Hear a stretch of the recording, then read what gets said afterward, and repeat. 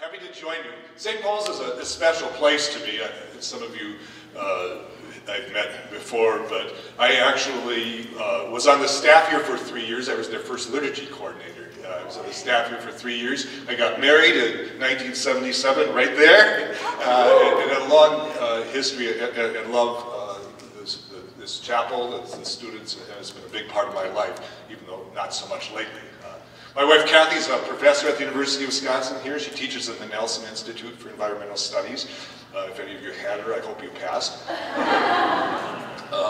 Besides some of those personal things, this place is also special because, as you know, I'm with the Society of St. Vincent de Paul, and we've had a great conference here for the last 10 years or so, but it had a history. This Newman Center was the site of the first conference on a student campus in the country that wasn't a religious institution, way back in the 1930s. So it's a great history tradition. Actually, at lunch today, when we reformed a conference, it was at an Alpha O Bible study that a group of them were actually reading from James and said, we've got to start doing works. And they reformed the Society of St. Vincent de Paul after it had been inactive probably for 25 years or so. And I actually had lunch with Father Dave Crono today, who was one of the original refounder members of the conference here at St. Paul. And I did home visits to him in the houses of the poor out on Allied Drive for a whole year. So the energy here and God's grace is with us. And it's a place where we can meet the poor, even when we're students, because they're around us. I want to start off with a little bit of grounding. You've been talking about Catholic social teaching, and if you all have the handout, on the top it is the text that comes from the Sharing Catholic Social Teaching document of the U.S. Catholic Conference. On the very last reference, I put the website where you can have more of the data and information about it, because I'm really not going to use the catechism. I'm really not going to use the bishop's documents much. We're going to look at some stories in the gospel. But the Church in its social teaching talks about a preferential option for the poor. And it puts us to put first the needs of the poor and the vulnerable. We're so blessed to have Pope Francis, aren't we? And his love for the poor, you know, it's been in all the popes, certainly, but I think he wears it on his sleeves, and it really reminds us all of this preferential option for the poor.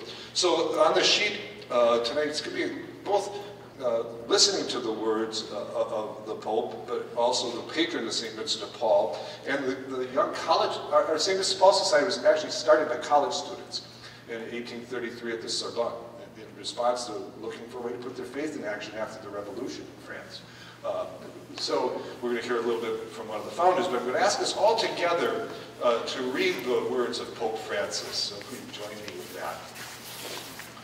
For us Christians, love of the neighbor springs from love of God, and it is the most clear expression. Here one has the love of his neighbor, but also to allow himself to be loved by his neighbor. So there's this marvelous two-way street, you know, that we sometimes think we're always giving to the poor, right? But the poor give right back to us. And St. Vincent de Paul also talked about that love of God, love of neighbor. He said, "O Lord, enable me to put your love into practice, filling me with true affection for you, for my neighbor, and also for myself." I think that last little phrase is important, isn't it? If you don't love yourself, how can you believe that God loves you? Sometimes they all go together, but you also have to make sure as you're loving your neighbor as yourself. If you don't love yourself, you're not going to love your neighbor very well, are you? So we've got to make sure that we're in tune with God's grace and God's love, so that if we love ourselves and we love our neighbor as ourselves, we express great love. Let's read the next paragraph from the Holy Father. Poverty is understood in the humble, the poor, the sick, and all those who are on the existential burdens of life. Theoretical poverty is no use to us. Poverty is learned by touching the poor Christ, and the humble, the poor, the sick, and children. And more and more I've learned, we'll tell some stories as we get in the middle of it. You know, it's easy to talk about the poor, sometimes very negatively. You see our politicians doing that all the time, right? And they don't know the poor. You read something, well, who do you know that's poor? But on the other side, it's also easy to idealize who they are. And they're not always an ideal bunch. But then again, neither are your roommates or dorm mates, I bet, neither are your family members. So why would you expect that the poor would be better than those people? And so we really get grounded to who humanity is as we get to know, especially the poor. And our founder, President was very aware of this, and he wrote this actually in 1848. It was part of talking about the politics of the time. And I'm going to ask Tom, who's the president of our conference down here at St. Paul's, to read these words from our founder. I think there's enough. The knowledge of social well-being and reform is to be learned not from books, not from the public platform, but in climbing the stairs to the poor man's garret, sitting by his bedside, feeling the same cold that pierces him, sharing the secrets of his lonely heart and troubled mind. When the conditions of the poor have been examined, everywhere God has placed them, it is then that we know the elements of that formidable problem, that we begin to grasp it and may hope to solve it. And that's what Frederick and his young friends did. They didn't just talk about poverty, and that's actually how we were started. They were discussing poverty all the time, and they were arguing about religion and politics, and finally they just understood they had to go experience it. They had to go visit the poor in their homes. And this goes all the way through Frederick's life. He was a professor, he ran for public office, he was a newspaper editor. This little piece was in an article in a newspaper that he wrote. So in this section, let's read one more quote from the Holy Father, and then we'll start looking at the gospel.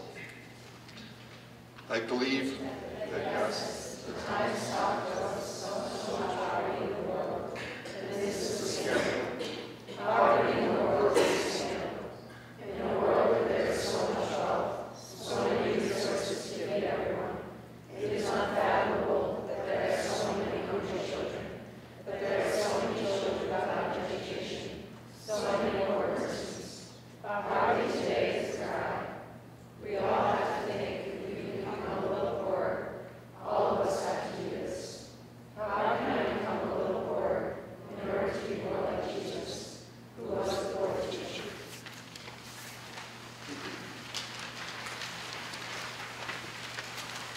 And so to understand our vocation and our call to serve, we need to look to Jesus, right? And so I have a little sheet there with some scripture quotes, and we're on the fast version tonight, so we're not going to read any of these, but take them home and think about them and reference them.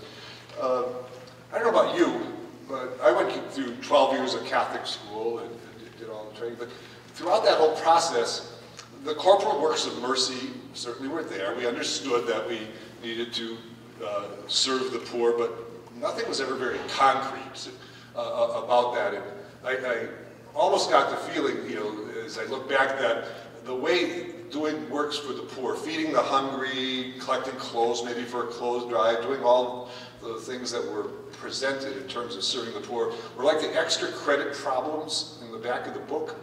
So if you were a B student and you weren't going to quite make it, if you did a couple of those things, maybe you could get an A or a better grade. And I think sometimes we look at our work with the poor like that it's really not essential. It's not the mainstream of our Catholic or Christian faith, but it's kind of extra credit. Guys like me needed a little help, so I probably had to do more of it than some of you all. But it really isn't that way at all. Certainly the Catholic social teaching talks about it being central to our faith life. And so I have this page that I just want to walk through the gospel and see, it's very evident that this is really at the heart of what Jesus lived and taught.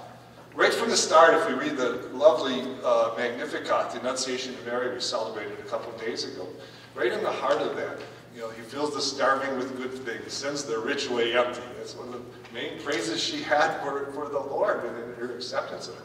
So before Jesus, or right when Jesus is conceived, his mom is talking about what God does for the poor. Fills the starving with good things, sends the rich away empty. Then his nativity, of course, it's easy to make a nice crash and all, but it was a barn.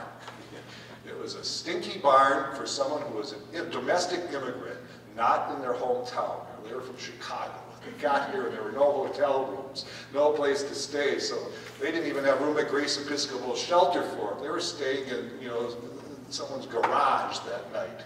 And it wasn't just a garage with a smelly oil car, there were animals there. That's poverty.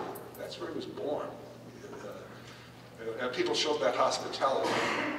Beginning his public ministry, the great line in Luke, where it's basically his mission statement. He reads from Isaiah, again, talking about being that person that brings hope to the poor, release to the captives. We've all read that many times. But that's where Jesus starts his mission. And they throw him out for it. It was not the Savior they were looking for, but it is who he was. So we start getting this picture right from the start of who he is. He tells us pretty clearly what he's going to do, who he is. We look at the teachings, some of the basic ones that we all look at. And you've heard great sermons on all these topics. I'm not going to give it to you. I just want to bunch it all together so you can see there's an overwhelming evidence in the gospel that we ought to look at this. The Good Samaritan, the rich young man. And he asks, who is my neighbor? And what does he tell him? And it's a stranger, someone who was attacked, someone who's a foreigner, didn't believe the same way.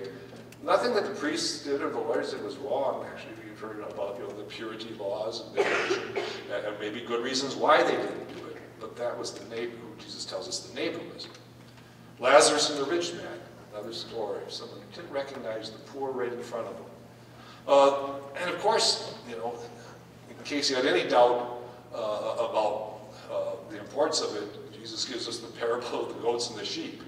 All the things he could have told us about how I'm going to get into heaven or not get into heaven. There's a lot of things I think we all know are really important for our own personal salvation we got to do.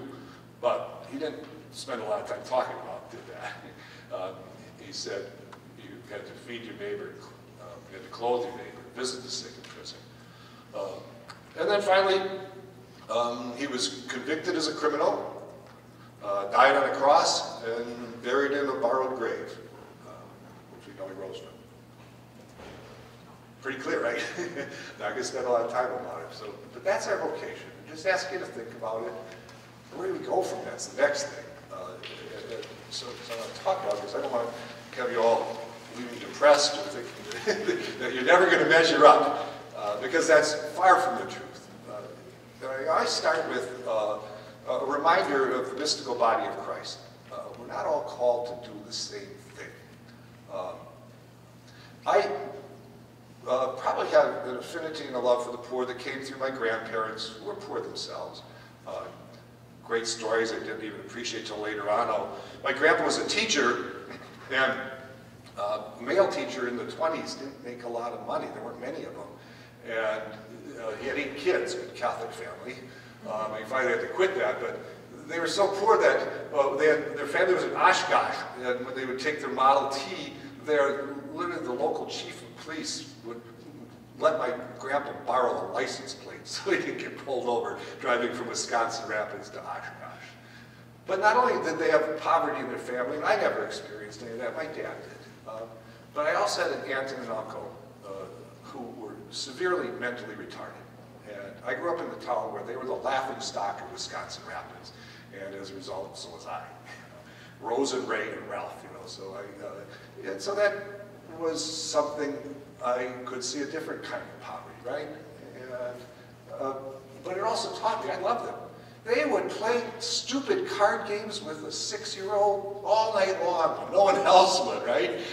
They had songs to sing, stories to tell. I loved them. And even though I was laughed at through high school, I knew about a different kind of poverty. So when I was here at St. Paul's, I witnessed certainly mental illness, but mental illness in this neighborhood is added with alcohol and drug use, right? A lot of the people that we see are drinkers really have a mental illness. They're dual diagnosis. A lot of them don't want to take their medicine. They'd rather drink alcohol. And it's a long story why that is. But so I started meeting people with mental illness, but also all of a sudden there's a whole other issue going on. And I found out I liked working with that population. I felt comfortable. And it's where I started some of the journey that led me to my role at St. Vincent de Paul. We eventually started the meal program downstairs that now is at Luke House. After I was liturgy coordinator here and got married, I started a bookstore. All of a sudden I was feeding bum sandwiches. All of a sudden I was feeding 30 bum sandwiches. And we started a meal program. I was comfortable with that group. You might not be. And you shouldn't do it if that's not what you do. I think that the mystical body of Christ tells us we all have gifts. I could sit in an emergency room, we're waiting for some guy to sober up for a court appointment, you know, getting him up early in the morning and do that. That's okay. It was at least at that time. Put me in front of a classroom of 5th grade CCD kids on a Saturday morning, I'm climbing the walls. I'm out of there, right? I have friends that tell me my dad, who was a Boy Scout leader, kept them out of prison for life.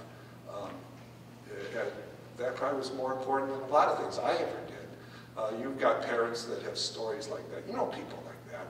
It isn't all just, you know, the things that I do or other people do or Mother Teresa does or whatever. You've got to call, figure out who it is. They're poor around you.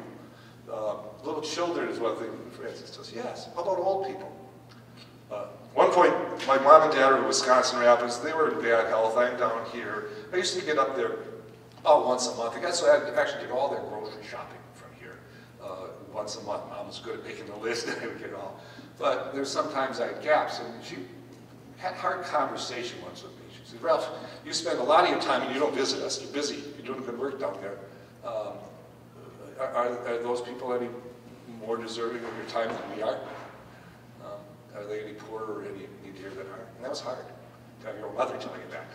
You know, my own mother gave me an examination of conscience that I needed. I was happily serving meals, doing all kinds of other stuff, not driving to Wisconsin Rapids and spending time with my own parents. So those are important parts of the body of Christ. You're placed with a certain set of gifts. Don't try to be using someone else's gifts. But also don't hide those. Don't feel like it exempts you. That's someone else's problem. That's something I don't need to do with. Sometimes the fellows you meet on the street, young women, at night, you probably shouldn't be approaching them, helping them, taking them out to eat, doing stuff. You can smile at them though, that's okay. I've heard from more people that are street people, homeless people, that one of the most painful things is that they just get ignored. And I find sometimes I get a warm smile back from some guys. They try to sell me the little newspaper, right? I just smile and say, no thanks, you know. But I at least acknowledge they existed, and sometimes that's one of the bigger pains. As you get to know the poor too, there's so many different kinds, and I think part of what our faith teaches us is that we need to love people first. We can't judge them. We need to love them first. One of the harder populations, we've got like 4 main kind of categories of people living in poverty in Madison. A newer one that's going to be seeing a lot is just senior elderly. Never made enough money. Their Social Security is going to be $600 to $800. That doesn't pay the rent even. So another group certainly is the alcoholic street people. Another group is, we see a lot of publicity about people who moved here from Chicago, right? Little story, and then a whole other group is people coming out of prison. These are 4 distinct groups of people with needs that put them in poverty. A little word about some of the women at Salvation Army, though, because I think it's really easy to judge people with 3, 4 children, none of them the same father, maybe they're living with a guy now, not married. It's not right. You know, we should never say it's right. I was up at the Salvation Army, though, 2 Saturdays ago with a friend of mine who works a lot with that group in the schools, and a couple of us who just went up there to be present and visit and learn from them as before we try solving problems and things. Tell us your story. What's going on? We talked to 6 women. One man living with her who was actually married, you know, which is not the typical thing, but they were married. They were living there. To a person. 5 of them were from Chicago, 1 from Florida. They all came to Madison escaping violence. Violence. Told stories of from the time they were 14 years old to be raped, sometimes gang raped, regularly. They didn't want that for their kids. They didn't want it for themselves. There were drugs in the community. That's why they came here. Some of them had babies at 14, 15, whatever, because if you didn't find one man, you were victim to all men. So they picked the one, had babies with them. Did what we call sinful. We know it's not right, but until I can figure out what justice can do so there's no longer schoolgirls, high school girls, my friend knows, going to Catholic schools, that this is their life. Out of justice, we got to solve the problem. We can't just say they've got to live a faithful moral life. We also have a corporate responsibility, and that's what this preferential option of the poor, that's what the social teachers tell us. It's not just handing out food baskets. At some point, we need to have this stop. We can't ask some of these people to, by themselves, just not do this stuff when they're in these situations. So there are frightful systematic injustices right at our own doorsteps. Guys coming back from prison, lots of times, they sold drugs, yeah. They maybe didn't have fathers at home, and this gang was the closest thing they were going to have to an adult role model, and they pushed them into something that was terrible. It's wrong. Never say things weren't wrong. Don't do that. But they were. But where's the system of justice? We need to work on that too. They both go together. So listening to the poor, not assuming we have all the answers. Like when we started the meal program downstairs, one of the guys I did a lot with, he was a real jerk, quite frankly, pain in the neck. So we had their first meal, we had it all set up, the line comes this way, you eat your food, you go out that door, and he went out the wrong door, just flagrantly went out the wrong door. We said, oh, we can set this up like this. Oh yeah, now you're gonna make bums jump through hoops for jelly sandwiches, aren't you? But it tells us often when we help the poor, we think we have all the answers. We don't ask them, and we need to involve them. As we get to love them a little more, know them, don't necessarily have our solutions to their problems always. They appreciated the soup we served that day, but they also want to be included in some of that decision making.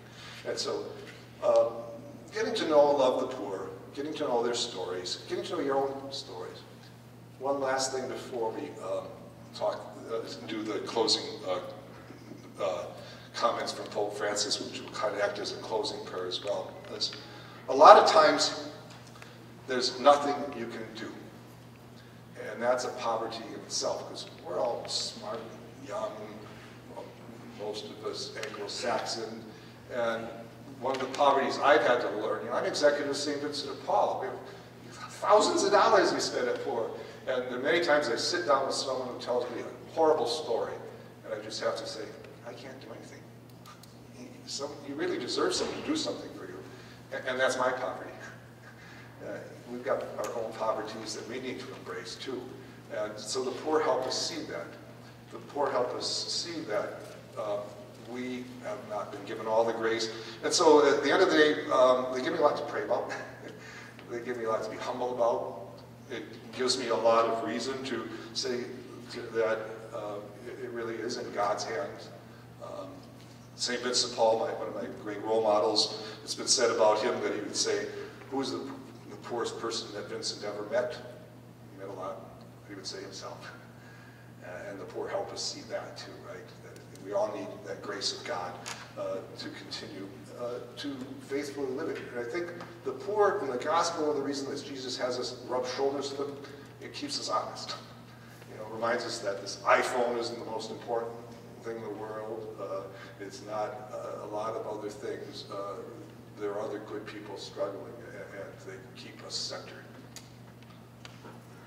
So let us take that sheet and on the top, just read together this from Pope Francis, and then we've got maybe 5-10 minutes for conversation. Is that okay? Together then. What is the law of the people of God? It is the law of love. Love for God and love for neighbor, according to the new commandment that the Lord tells us. It is a love, however, that is not spare of sentimentality or something to gain, but the acknowledgement of God as the one Lord of life, and at the same time, the acceptance of the other as my true brother, overcoming division, rivalry, misunderstanding,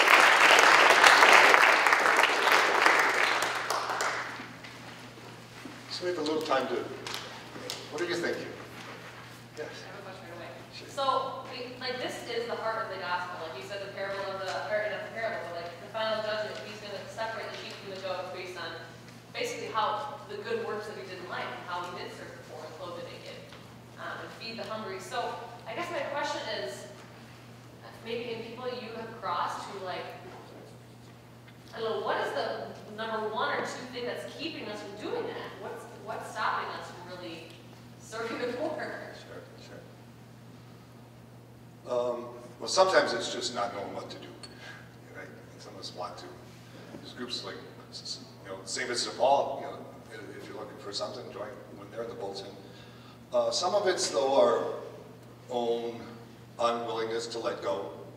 We want it both ways. We want it all, and it's just not just a material matter. It's a spiritual matter. At some point, the stuff gets in the way of our spiritual life, and it isn't just making it to mass on time. It's also a matter of being vulnerable. Sometimes it's giving yourself. Sometimes it's just being willing to go out there a little bit and to really listen to someone and to sit there, like I sat with those women at the Salvation Army. I just listened. Yeah, occasionally, what can I say? I didn't live that life. But that's where you have to start sometime and figure out where you put your oar in the water.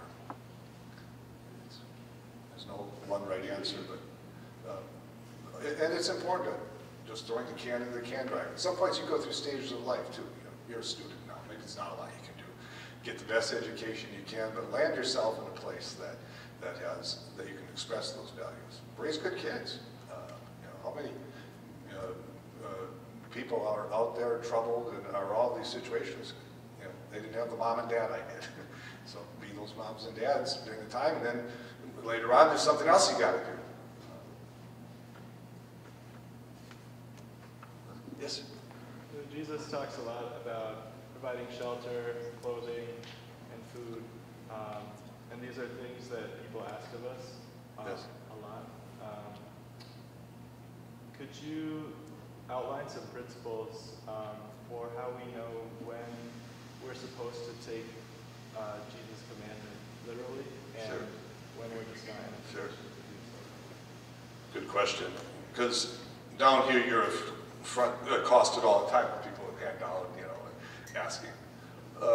Some of the shelter stuff, it's just not, you don't have to give. And you're putting your own self in danger. So I would never provide shelter, but I would certainly politically support it when the city of Madison is working to get shelters.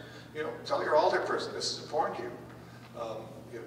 Sometimes people are going to have to pay a little more taxes in their life. We're so afraid to pay a little more taxes. I'd rather pay a little more taxes, do a few more things, and not have to walk down State Street seeing the misery that I see. To not have people jammed in what were meant to be classrooms at the old St. Pat's school up there that's now the Salvation Army shelter. So being willing to do that on a shelter level, there's not a lot you can do. Even putting up in hotel rooms, St. Vincent de Paul doesn't even hardly do that anymore. Unless we really got to know the person and know that this is the answer for a short time. But that's a relationship.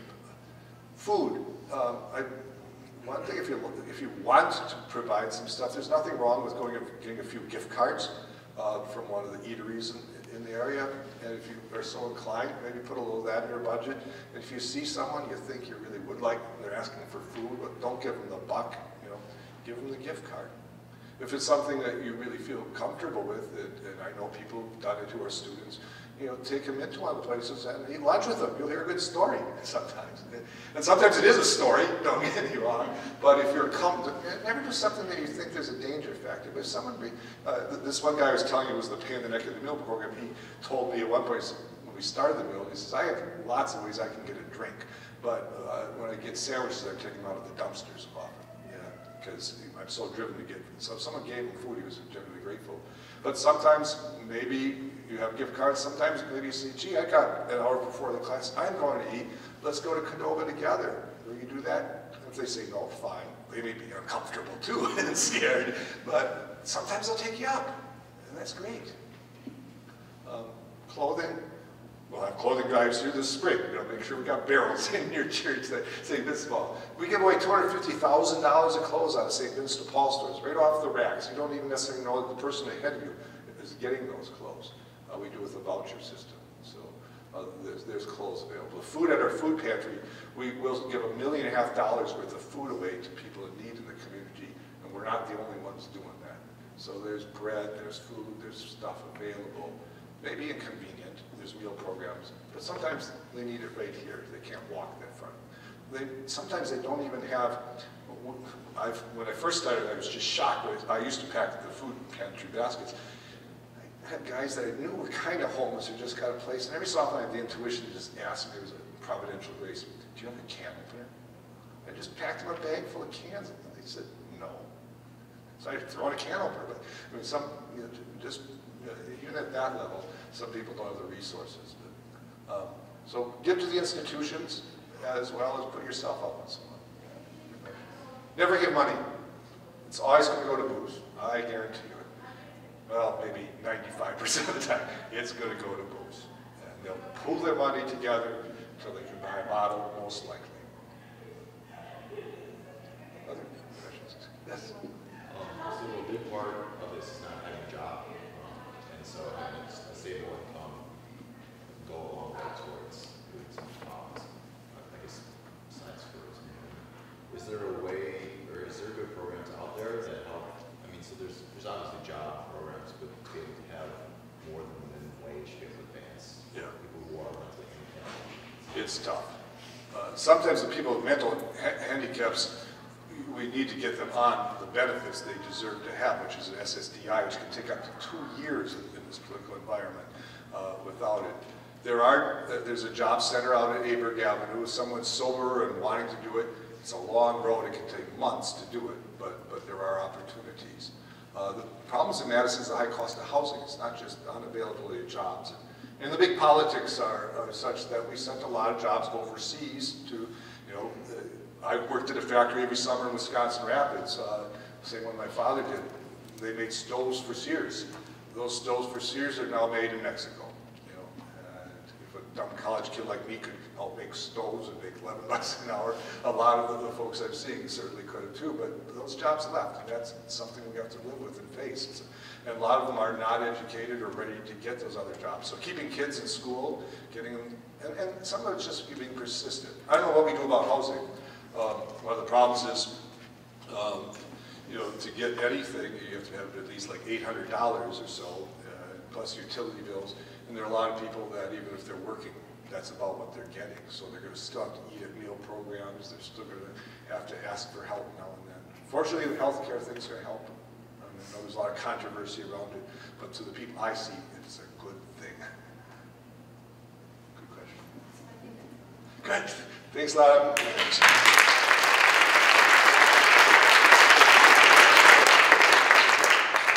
so much, John, for a great presentation. We're going to get right into the announcements here. All right, so there's some upcoming service opportunities. St. Vincent de Paul's Food Pantry, so you can help out with that Saturday, March 29th from 8 to 12. Also Salvation Army Soup Kitchen, Sunday, March 30th from 10:30 to 2. As well as Arboretum Cleanup, I believe, for ecological restoration. Saturday, March 29th from 9 to 12. And tomorrow, Friday, from 3 to 6, you can help out at the CMC Food Pantry. So there's a lot of stuff you could do to help the poor, obviously. I believe you can